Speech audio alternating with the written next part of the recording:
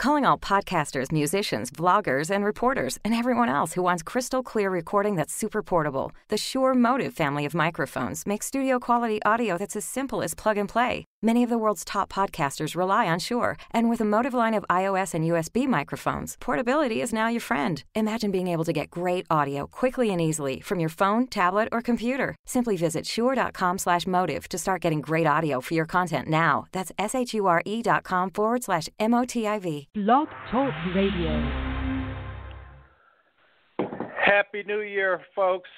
This is our first podcast for 2019. I'm feeling good. I hope you're feeling good and being thankful that we are here for another year. Some of you might be like, well, there's no big deal. Well, it's a big deal. There's a lot of people who like to be in, our shoes or on this mic or sharing moments with us. But all the best to all of you. And, of course, I'm Danny Tisdale, and you're on the Danny Tisdale Show as we speak to leaders, legends, and trailblazers in the world of Harlem. And, we want you to stay connected to us. And to do that, check us out at twitter.com/HWMag. And, of course, on Facebook at facebook.com/Harlem World Magazine and HarlemWorldMagazine.com. And, just about any social media platform there is, put in Harlem World Magazine, and you'll probably find us so that you can like us, love us, and, of course, share what we do. And I'm going to get right into it. And, I made the mistake of speaking to Chris before we got started, and I didn't ask him the pronunciation of his last name. And that's Chris laughing in the background there, because hopefully he doesn't do that after I pronounce his last name without asking him. But Chris is a Harlem resident. It wouldn't be the first time. Well, I'm going to cross my fingers here, and you know what? I'm going to cross my legs too and hope I get it right. Chris Pellettieri. Very good, very good. Almost perfect. Okay. Almost perfect. Oh, I'm going to work on it. He's a master stone carver who took up his craft 20 years ago from a stone carver working at the Cathedral of St. John in, of course, Harlem near Columbia. In 2012, he opened the Stone Carving Academy to teach stone carving to the public. He has been written about in the New York Times and other publications for his incredible craft as an artist and artisan. Today, Chris is on the show to talk about his program and the upcoming deadline of January 14th for veterans from Harlem to be a part of his program. And let us not forget that Chris continues a long tradition of this work in Harlem, and many of the stone structures and buildings that you see in Harlem, wherever you may be, come from the hands of artisans like Chris, who in some ways have laid the road and the journey for the work that Chris does. And I've always, as an artist who happens to be a publisher, I've always love that handwork, and I get a chance to speak to someone who carries on that tradition is something I'm looking forward to. And thank you for being on the show, Chris, and Happy New Year. Thanks so much, Danny. Happy New Year to you, too, and thank you for giving me the opportunity. I really appreciate it. Thank you, Chris. I think it's it's a win-win all the way around, because the community wins, and we get the share with our listeners wherever they may be, a crafts person like yourself and your commitment to your craft. And listeners, don't just go by what I'm saying. We're going to link to Chris's URL to his website. But our main focus is getting participants to be a part of his academy. So, Chris, I'm going to get right into it. What has inspired you to create the Stone Carvers Academy program in the first place? Well, I have to say it was the time that I spent as an apprentice at the Cathedral. At that time, I had just finished college, and I'd been immersed in academic, sedentary sort of information-based pursuits since I was 7 years old. Like anybody else, school is focused on reading, writing, mathematics, and all this is sedentary and doesn't involve any of our abilities to use tools and to make things, which is something that as human beings we've been, for thousands and thousands of years, that's something that makes the human beings special, is our ability to use tools and innovate and materials and create things and pass those traditions on to younger people. So when I discovered stone carving at the Cathedral in 1989, it was like my whole world changed, and I became much more optimistic. I became much more fulfilled. I sort of developed ambition and the desire to just my appetite for learning just increased tenfold.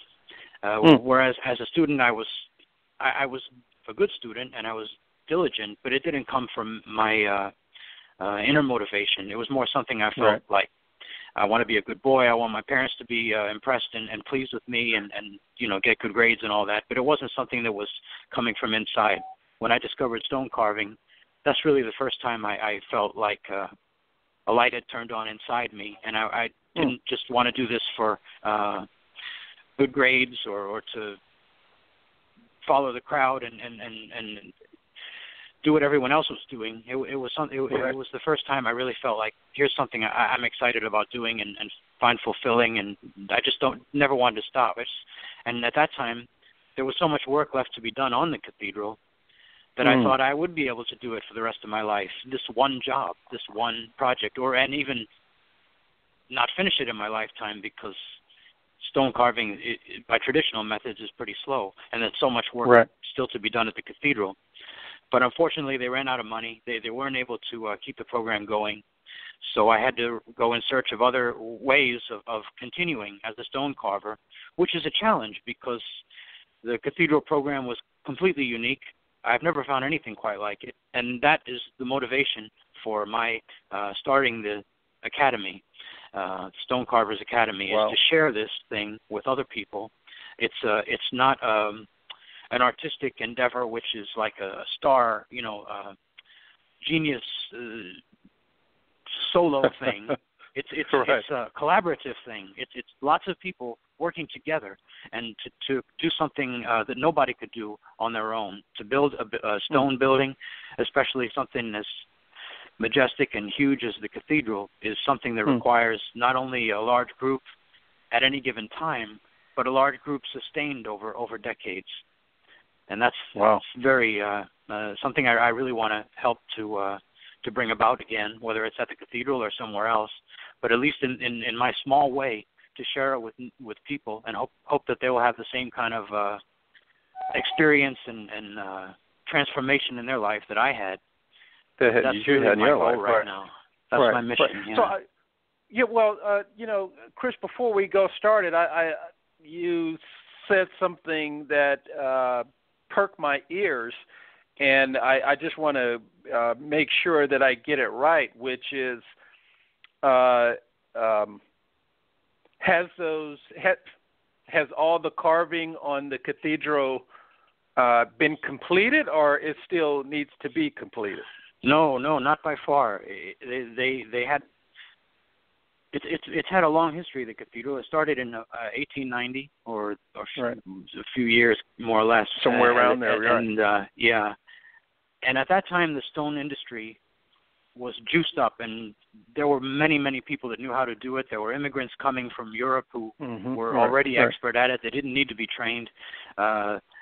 They built incredibly rapidly for, compared to what the pace was like when I was an apprentice there, because they basically stopped in 1941 when World War II started for the United States, and they didn't do any construction from 1941 until 1979, when my friend and a gentleman who's one of the board of directors of Pellettieri stone carving, Dean Morton, he decided it was time to resume construction on the cathedral. But when he looked around and he advertised and tried to find people who knew what they were doing, who could jump right in and be productive, he realized that that whole industry had totally withered, and there were no more skilled artisans left. There were some, but they were in their 70s and 80s, and he needed to send to England and France for experts who came here, and they trained local, people from the neighborhood. I didn't get involved until 1989, when it was already 10 years in, but it's something I'll never forget, and I know anybody else who was working there will never forget. It was probably the highlight of a lot of people's lives, having been involved in that effort. Yeah, that's amazing, and it's even more amazing that a building that has been with us for so long in Harlem and New York City in America, and the work is still not completed. But not surprising, especially after what you mentioned, and from what I understand, you carry on a larger tradition, and I don't think I'm incorrect, but I understand a lot of those stone carvers were Italian immigrants that came over to complete, or should I not complete, but to work on the cathedral. Is that correct, or do I have my history incorrect? Well, you mean in the original effort, like pre-1941? Yes, and you're right. I'm not 100% sure on the ethnicities of the various craftsmen, but Europe was a place where stone carving tradition is still today much more alive than it is in the New World. In America. So there were people who knew how to do it in France, Italy, Spain, Portugal, England, all over Europe, where it's a tradition that had been going on, back to the medieval times, back to the Roman times, back to as far back as you can think. I mean, if you think about, if you ever go on vacation and you go to Rome or anywhere in Europe, what are the first thing you do? You're going to go to Notre Dame. You're going to go to the Colosseum. You're going to look at You're going to look at stone buildings from 1,000 years ago, and that's basically the legacy. That's the tradition, and that's something which is not to be taken lightly. We don't want to lose that. We don't want to say, okay, we've got machines now, we've got computers and 3D printers. We don't need that anymore. Well, in a sense, we don't need these craftspersons, right? Right. As human beings, we need it. It's not something we want to kiss goodbye. It's very sad to think about. Yeah, and I think you're right on point with that, Chris, and which is one reason why I wanted to, one of many reasons to have this conversation, and I had a feeling this was going to happen, Chris. We're a couple of minutes from the midway point, and we're literally 2 minutes away from the midpoint break, and before we get there, I wanted to ask you, what does it take for someone to get involved in this January 14th Monday, which is next Monday, folks, to get involved in the program? And especially, I know you're focused on veterans.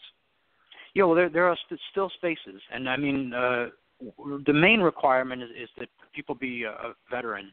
But it's also important for me to find people from the West Harlem neighborhood, because one of the largest donors to my program is the West Harlem Development Corporation, and one of their tenets is to use their funds to support growth and culture in that neighborhood. Yeah, so in that neighborhood, West Harlem. Yeah, I'm on the search. I'm searching for the people who will be interested in doing this, who will benefit from it, and anybody who's interested in doing it or knows anybody who's interested in doing it, please call me. My number, or text me. My number is 646-229-6418. All you have to do is text me, say I'm interested, and I'll respond, and we can have a conversation and get together. And Chris, I'm really can you give searching. that number one more time, because somebody slowly went to get their pen and the pen's not writing, and they need to write that down again. 10 more times before the end of the show. It's 646-229-6418. Fantastic. And for those of you who are out there, I'm going to give you a chance to write that information down and do a station ID all at the same time. Yes, great. I can do some juggling. You listen to the Danny Tisdale Show. This is Danny Tisdale, and it's on Harlem World Radio. And just that quickly, we are right back in to talk about the Stone Carvers Academy program. We have Chris Pellettieri. Did I get any closer, Chris? You got to know. Pellettieri. That's the only slight Pellettieri. The Pellettieri. Okay. Thank you. There you go. And we're talking about this great program. The deadline is Monday, January 14th. That's next week. All you got to do is text Chris. And Chris, give that number again. Sure. And I want to mention that's the anticipated beginning date. There's still a possibility that we won't find the people that we need, and we'll have to extend that another week. But I'm really on the search now, and I'm hoping that we'll have a lot of We're going to make it happen, so, Chris. Yeah. The number is 646-229-6418. We're looking for West Harlem veterans. And Chris, where does it take?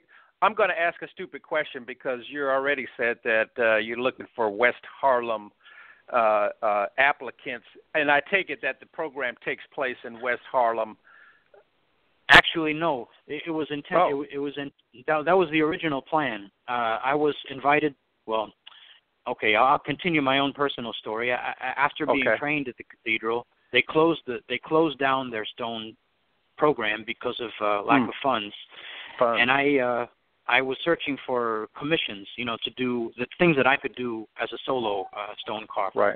Right. And I was pretty successful doing it. And after a while, they allowed me to come back to the Cathedral and use the space that I'd previously been and many other people had been using for the construction of the Cathedral, the work shed, as my own personal studio. I was an artist in residence for almost 20 years. But as some of you know, they built an apartment building on the site where that shed used to be at 113th in Amsterdam, and that was that was necessary for the Cathedral because their financial. They really need a rescue. They needed some infusion of income. So I don't blame them for that. But I had to leave, and so about November of last year, the Dean Daniel, who's relatively new at the Cathedral, he invited me to come back and to set up a new stone carving space and run programs too. And I was just deliriously happy because I'd been working out of a space in Brooklyn, which was small and it was inconvenient, it was expensive, and it wasn't inspiring because compared to working on the grounds of the Cathedral. So that was great, and I started to search for funding with the expectation that I would be running the program. And I was also planning to start it in October of this year, about 3 months ago. But at the very last minute, the Dean Daniel and the other people who managed the Cathedral decided that they still want me to work there. They still want me to run programs there in the long term. But in the short term, they decided that the space needed to be improved and renovated and needed to be sealed off so that the dust from stone carving wouldn't get on other people's work, and the noise and the ventilation and such. So it's an expensive undertaking. We're still looking for a solution to that in terms of finding people who might fund that construction. But it affected this upcoming program because I needed to find another space to run it, and I did make an effort to find a place in Harlem, but unfortunately there was nothing that fit the budget, and I had to, as a fallback, I'm going to run it in the same space where I've been using as my personal workspace in Greenpoint for the last 3 years or so. Greenpoint, Brooklyn, where I've run the other two previous programs. Now the other two programs I've run were only 6 weeks, and this one. Well, it was supposed to be 6 months, but we had to scale back to 4 because I didn't quite raise as much funding as I'd hoped. Money is, right. But even at right. 4 months, it's a dramatic expansion from 6 weeks. And if you go on our Academy website, which is www.stonecarversacademy.com, you can watch videos of the previous programs, the first program, and see pictures of the second program. And one thing I want to make sure everybody realizes about this upcoming program, being that it's 4 months instead of 6 weeks, there's a lot of time not just to have the participants become competent, but to have them collaborate on a project which is going to be exhibited in public. And given that the participants are all veterans, I have high hopes that it will express something to the world, to the city, to Harlem, about what that's like to, be a soldier for the United States in these conflicts far away from home. Because I think a lot of us have no idea what that might be like, and really want to know. We want to connect with that. And the next program I run, I hope to run for people who've been incarcerated, and have 4 people who've been incarcerated create a piece of public art that will express something about what that experience is like. Because, again, so many of us are completely ignorant of what that's like, and it's important. It's important for us to understand what our neighbors' experiences are. And there's a huge therapeutic component to shaping stone by traditional methods. And my hope is that people who've been through some kind of trauma, not necessarily have diagnosed with PTSD, although if they are, that's fine. But there's a therapeutic aspect to stone carving and to many crafts that will come through, and it will benefit people and help them heal and renew their life and help them transition to the workforce and to productive post-military or post-whatever life. And that's the second part of the training program, is not just to preserve this tradition, it's also to help people and to give them the gift that I got. And, if you find the well of happiness, you can either guard it and keep it a secret and not tell anybody, or you can say, here, I share it with the world. It's unlimited. There's no limit on how much is there, and then we can all partake and be healed and be happy. Chris, that's really, really great stuff, and you said it better than I could ever say it, of the reason why I wanted you on the show to have this conversation that we're having. And you had mentioned of some of your commissions, and just in case some possible applicants or those listening who know possible applicants and want to look at some of Chris's commissions, you can go to stonecarving.usa and check out that website for just U.S. For some of the commissions .us and learn and find out more about that. But again, another point, Chris, you had mentioned you have another cycle that you want to do for those who have been incarcerated. And I just want to mention that I did a podcast a few months ago with a gentleman who created a nonprofit to work with young men and women to teach them job skills after they get out of prison. And, I'm going to write it down, and if you remember when you're ready for that information, I like to share that with you and connect you to, so that you may be able to help each other. You may be able to help each other. Yeah, I've realized that one of the challenges to finding people who want to be trained in stone carving is the complete fact that people don't know what stone carving is. I mean, people know what the artifact is, but they don't know what the activity is. So when you hang up flyers saying opportunity to learn stone carving, a lot of people are like, what in the world is that? I can't even visualize that. I don't know if I want to do it because I don't even know what it is. So I think that's part of the reason I've had a little difficulty in recruiting, is that it's just something that is completely mysterious to people, and they don't know if they want to do it. So go to the website. You can watch the video at www.stonecarversacademy.com. You can watch the video and see people doing it and understand. You can understand what it's going to be like if you or a loved one or a friend, grandson, anybody that you know might be right for them. I believe it's right for a lot of people. It's not right for everybody, but I believe it's right for a lot of people. Well, and you can call me if you're interested. Yes. Oh, sorry. I want to give my number one more time. Please. 646-229-6418. Please call or text me, and we can talk about it. Yeah. I'm on the hunt. I'm looking. And you know what I'm going to also do, Chris, is that after we're finished with the show, and we'll share it with our audience on our website, and we also send an email blast out to another list of 5,000 folks on our email list. So we're going to try and help you fill that spot as much as possible. And you know what I was what really struck me, along with all the other things that you've talked about and that's on the website, is that you don't have to have any experience. No experience. That's very important. I had no experience when I got started. I had no artistic ambitions. I didn't really like to draw or sculpt.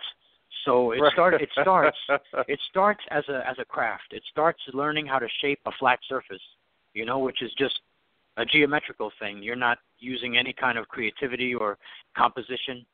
It's just learning how to use the tools to be precise. Right. And then from there, you add more challenge with every project has a little more challenge. Stone masonry is the craft of shaping stones precisely for construction.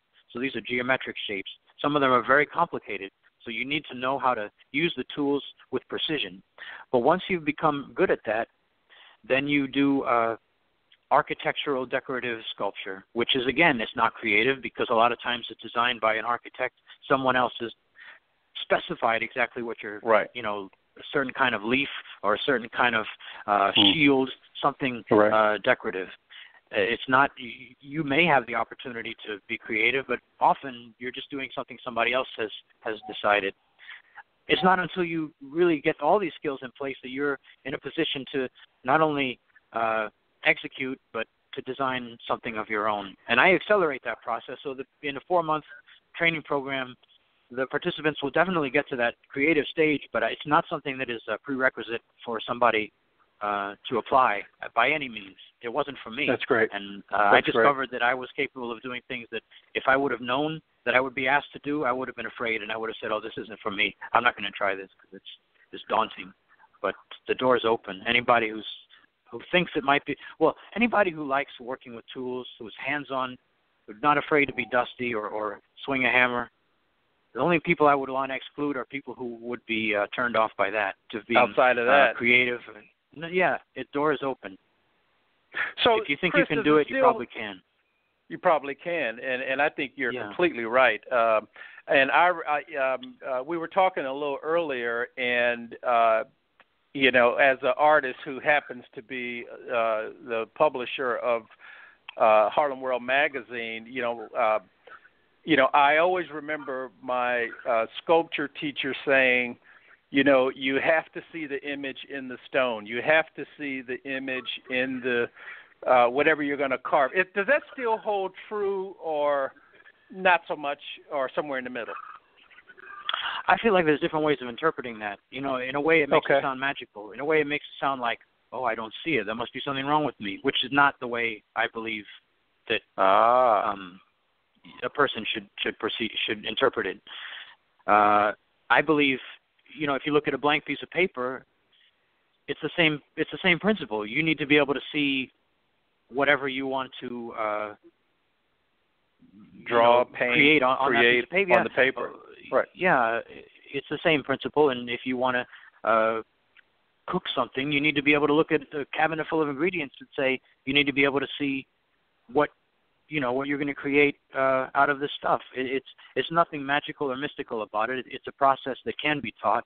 And too many times artists try to be macho or mystical or some kind of special being and elevate it to some intimidating level that people feel like, oh, I just don't have Chris, that. I can't, Chris, you know, I'm gonna that's cut not you me. off because we're Sure. at our last 20 seconds.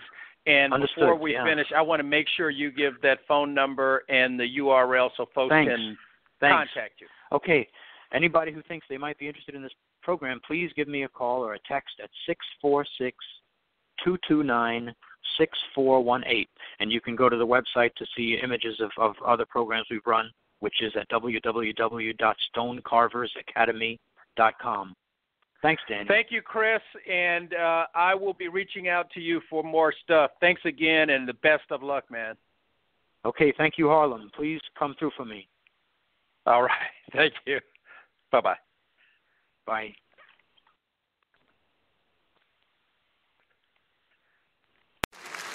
Congratulations. You've just been handed a huge new opportunity. Bravo. With it comes the need for new skills. Skills you'll need to master in short order. Every year, Harvard Business School Executive Education helps executives like you develop the hard and soft skills it takes to succeed in new roles. This is your chance. Go. Start by going to hbs.me/go. That's hbs.me/go.